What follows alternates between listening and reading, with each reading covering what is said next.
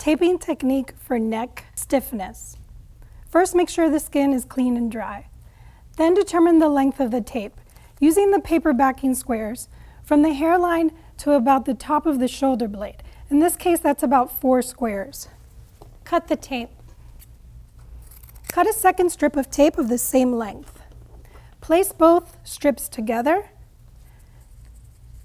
Bend the tape and round the edges. Place the head slightly flexed forward. Use the first strip of tape, no tension at the end, at the hairline. Peel the paper backing and apply 25% tension vertically along one side of the spine. No tension on the end. Rub the tape firmly to adhere to the skin.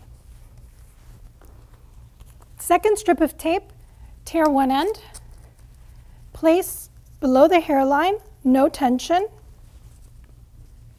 Peel the paper backing and apply 25% tension along the other side of the spine.